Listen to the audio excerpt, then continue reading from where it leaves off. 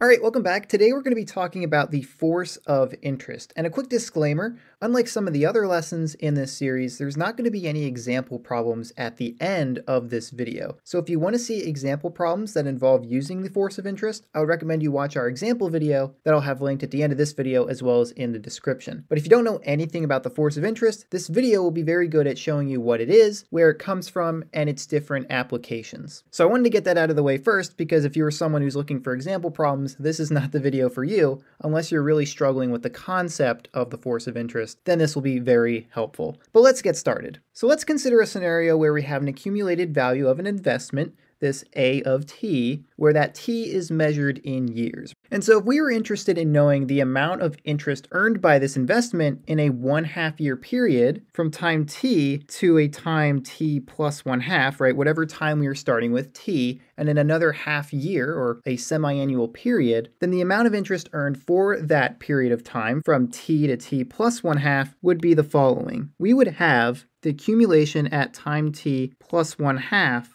minus the original amount we started with, right? So if you want to know how much interest you earned in one period, you would take what you started with and subtracted what you had at the end of that period, right? If I put $100 into an account, it had a 5% interest rate for the year. At the end of the year, I would have $105. So if I subtracted the original 100 that I started with from that $105, I would be left with $5, and that would be my interest. And so that's the same thing for this scenario. If I want to know the amount of interest of a time plus 1/2 of a year from where I started, then this would be that amount. And so then if I wanted to know the interest rate for that period, I would just take that amount, right, and divide it by the amount that I started with, that A of t, which in our case that I said earlier would be that $5 divided by $100, and that would give us that 5% interest rate because 5 divided by 100 is 0.05. And so this equation right here would be equal to our effective semi-annual interest rate for this 1/2 year period from t to t plus that 1/2 of a year. But what if we wanted this interest rate to be a nominal annual rate that was convertible semi-annually, where our m is equal to 2, right? What do we do if we want this rate to be a nominal annual rate convertible semi-annually? Well, then our equation would look like this. We would have I, where m is equal to 2, the number of periods in a year is 2, divided by 2 is equal to that A of t plus 1/2 minus A of t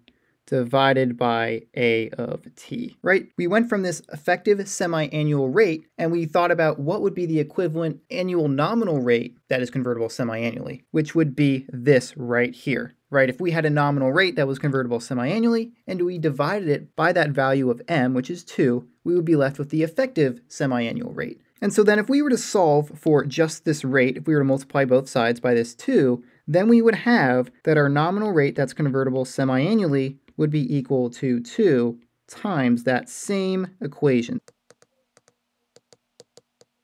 But what if we were to continuously increase the amount of times that this nominal annual rate is convertible, right? What if we changed m to 3 and then to 4 and 5 and so on, and we just increased it to infinity? What would that look like? What would the nominal annual rate that is convertible infinitely look like? Well, let's try to generalize this equation right here. Let's replace all of our 2's with m so that we just have a general formula for an unspecified number of periods per year. And so that would look like the following. We would have I of m is equal to m times A of t plus 1 over m minus A of t divided by A of t.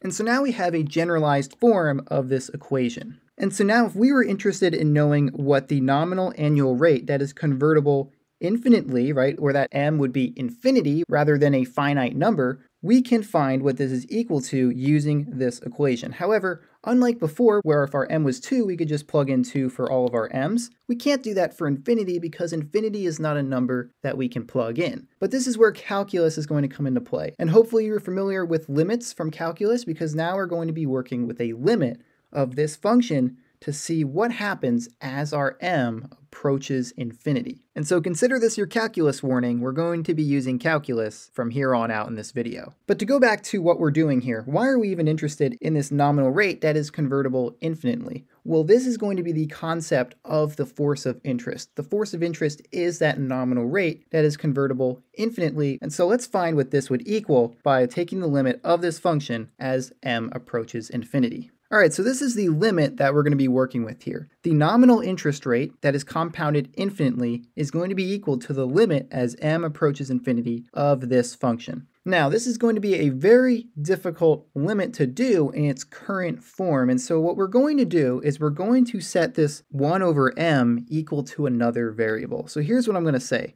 We are going to let 1 over m equal h. That's going to be our new variable. And so if we did that, what would m itself be equal to? Well, if we solved for m in this equation here, we would have 1 is equal to h times m, and then that would give us that m is equal to 1 over h. So everywhere where we have a 1 over m, we'll replace it with h, and everywhere we have an m, we'll replace it with 1 over h. And so we'll do that next. So I have that this is equal to the limit as 1 over h approaches infinity, and then we will have, instead of m, we're going to have that 1 over h. So we'll have 1 over h multiplied by the accumulation at time t plus 1 over m, which we are now switching to h. So we're going to have h, and then we're going to subtract the accumulation at time t. And this will be divided by a of t, and that is the end of that. Now, what does that allow us to do? What is the significance of that? Well, in order to see that, we got to do one more thing. Instead of checking as 1 over h approaches infinity, I would rather have this written in a way that shows us what h is approaching itself. And so what I want to write is have as h approaches some value. But what values of h would make this statement true? What values of h is going to have 1 over h approaching infinity? If you look at the expression 1 over h, as you plug in smaller and smaller values of h, right? If I start with 0.1, 1 divided by 0.1 is going to be 10. And then if I went even smaller, let's say I went to 0.01, 1 divided by 0.01 would be 100. And then if I went to 0.001, 1 divided by 0.001 would be 1000. And so as h gets smaller, this quantity, 1 over h, gets larger towards infinity. And so what we can say is as h approaches 0, which is what we were doing there, as we pick those numbers closer and closer to 0, this expression approached infinity. And so we can rewrite this to just be as h approaches 0, and that's going to be the same thing. So as h approaches 0 is the same thing as 1 over h approaching infinity. And so now the next thing I'm going to do is simplify this a little bit, and then I think it's going to click why this switch of variables was important to figuring out what this force of interest is going to be. And the first thing I'm going to do is pull out this function on the bottom. So because our limit is of h approaching 0, this a of t will not be affected by that because it's defined with t, not h. And so we can pull it out of our function here. So if I do that, we'll have 1 over a of t times the limit as h approaches 0.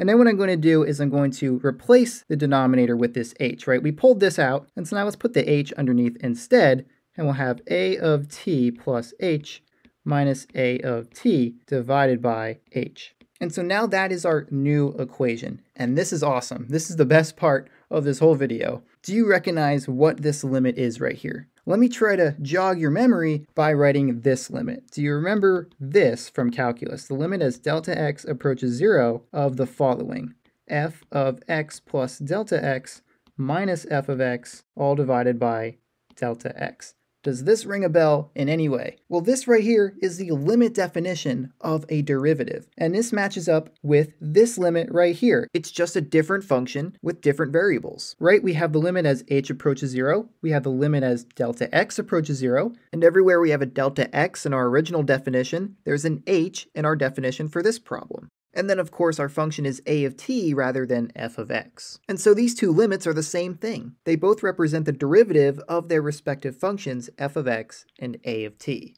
And so now we can rewrite this to be equal to 1 over a of t times the derivative, or a prime, of t. And then we can simplify this to write that this is equal to a prime of t divided by a of t. And so this is equal to our annual nominal rate that is convertible infinitely. And so this is what we are looking for. This is the force of interest right here. And so what we'll actually call this, instead of saying compounded infinitely, that's not really typically used, that's not a wording that you will hear. Instead, you're going to hear compounded continuously because it's just going to continue on forever. And this is called the force of interest. And most commonly, you will see the force of interest denoted with delta t. That is what you're going to see most often when talking about the force of interest. So now that we know what the force of interest is in terms of our accumulation function, let's look at how this works in terms of expressing simple interest and compound interest, because we do know the accumulation functions for those two types of interest. So let's take a look at that next. All right, so we just found that the force of interest is equal to the derivative of our accumulation function divided by the original accumulation function.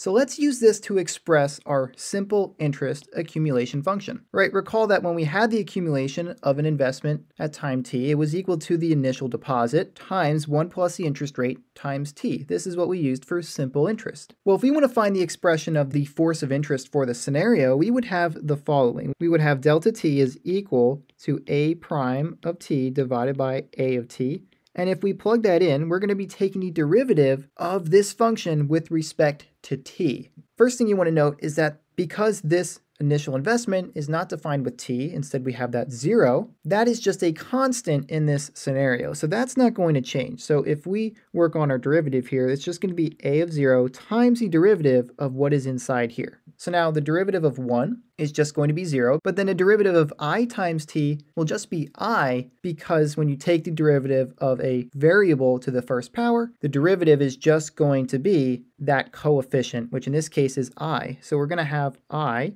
and in the bottom, we're just going to have what our a of t is equal to, which in this case is this right here. So we're going to have a of 0 times 1 plus I times t. And so now if we simplify this, I see that we're going to have a common factor of a of 0. So these are going to cancel out. And then we can find that in this case, delta t is going to be equal to I divided by 1 plus I times t. And so this is the expression for what the force of interest is equal to in a scenario where you have a simple interest rate. But now let's look at the compound interest scenario. And so we'll go through the same process. We'll have that delta t is going to be equal to the derivative of a of t divided by the original function a of t. And this is going to be equal to the derivative of this. So once again, a of 0 is going to be a constant, so we don't need to worry about that. We'll have a of 0. And this is going to be a little bit tricky. So let me just remind you, and I'm going to write that up here, of what happens when we take the derivative of a function with an exponent. And so what I mean by that is, what did we do when we took the derivative d dx of a function like 2 to the x, right? We have some value to the power of the variable that you're taking a derivative with respect to, right? Well, this was equal to that same value, we have 2 to the x, times the natural log of the base of that exponent, which was 2 in this case. And so what would be the derivative of this function? Well, it would be that original quantity, so we'd have 1 plus I to the t, times the natural log of the base, which is 1 plus I. And so that's the derivative of this function, this right here. And then on the bottom, we're just going to have the original function again, so we'll have a of 0 times 1 plus I to the t power. And so now in this case, these are going to cancel just like they did in the simple interest scenario, but so will this quantity to the t power, right? That 1 plus I to the t is in the top and the bottom, so we cancel that out. And now all we are left with is that in the case of compound interest, the force of interest delta t is equal to the natural log of 1 plus I. And so that is our formula for the force of interest when you have a compound interest rate. And I mentioned this at the beginning of the lesson, but if you want to see examples where we use these formulas that we're finding here, be sure to check out our examples video that I'll have linked in the description as well as at the end of this video. But before we call it quits, there's one more thing we have to look at here, and that is how do we use a force of interest rate if it's given in a present value or a future value scenario? Because we can use the force of interest to describe investment growth. So let's do that next. All right, so in order to describe investment growth using the force of interest that we found, we're going to have to recall one thing about derivatives. So remember that if we took the derivative, let's say d du with respect to u, of the function the natural log of u. How do we take the derivative of that function? Well, that would be equal to 1 over u times u prime, right? We would take whatever was inside the natural log and put it under 1. We would take the reciprocal of that, and then we would multiply by whatever the derivative of that function is. If it was x, it would just be multiplied by 1, but if it was x squared, it would be multiplied by 2x, and so on, right? And so if we look at this, what does this look like right here? If we rewrite this, we could say that this is equal to 1 over A of t times A prime of t. And so do you see a similarity between these two expressions? We have 1 over an original function times the derivative of that function, and we have 1 over u times the derivative of u. So, because of that, we can express delta t as the following. We can say that this is equal to the derivative, or d dt, of the natural log of A of t. Now that's cool and everything, but why did we do that? What was the point of that calculation? Well, if we were to integrate this expression right here from time equals 0 to some time in the future, t equals n, we'll just say n is some amount of years in the future, then we're going to have a very interesting result. And so let's do that next. So to reiterate what I said, what we're going to be doing is we're going to be taking the integral from 0 to n of delta t with respect to t. And so this is going to be equal to the integral from 0 to n of d dt of the natural log of A of t.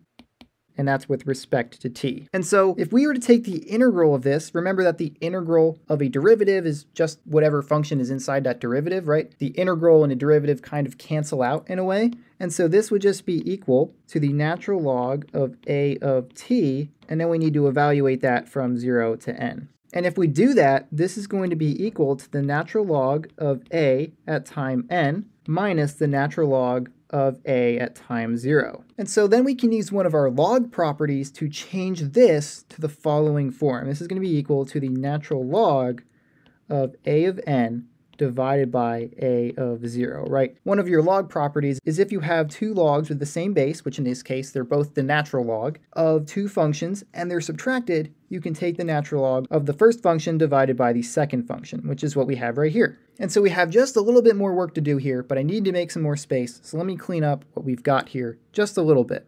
All right, so let me rewrite what we have here. So we have that the integral from 0 to n of delta t dt is equal to the natural log of A of n divided by A of 0, right? That is what we found from this process right here. And so what we're going to do now is take both sides of the equation and make them the power of e, and that's going to allow us to remove this natural log here and then be able to work with our initial investment value here, right, this A of 0, and our future value, which is this A of n. And so if we raise both of these as a power of e, right, if we do this, we have e to the power of the integral from 0 to n of delta t dt equal to e to the natural log of A of n divided by A of 0. Well, e and the natural log are going to cancel out, and so then we just have that e with that integral is equal to A of n divided by A of 0.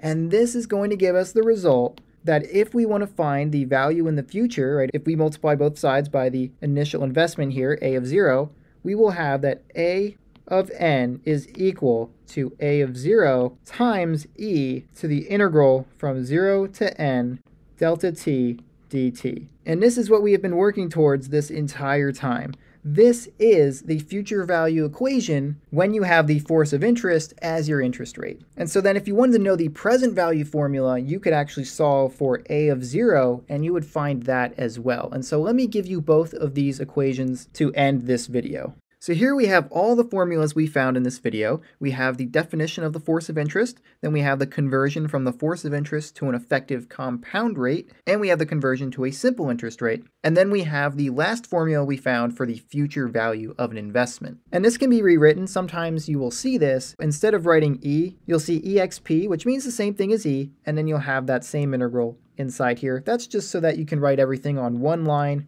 rather than having to write all of this in a power every time when you're going through your work. This makes it a little bit easier to write nicely. And then our present value formula, which we did not explicitly solve for, but you could have solved it when we solved for this. All you would do is instead of solving for A of n, you would solve for A of 0. And you would find that because this quantity would have to switch from a denominator to a numerator, that the exponent of e would become negative. So that's really the only change here, is that our initial investment, or our present value, and our future value swap places, and our exponent becomes negative. And so these are the most important equations you need to know related to the force of interest. So if you want to see some example problems using the force of interest, feel free to check out our examples video that I'll have linked at the end of this video, as well as in the description. And if you have any questions, feel free to leave those in the comments here. But if you don't have any questions, this is all I have for now, so I will see you next time.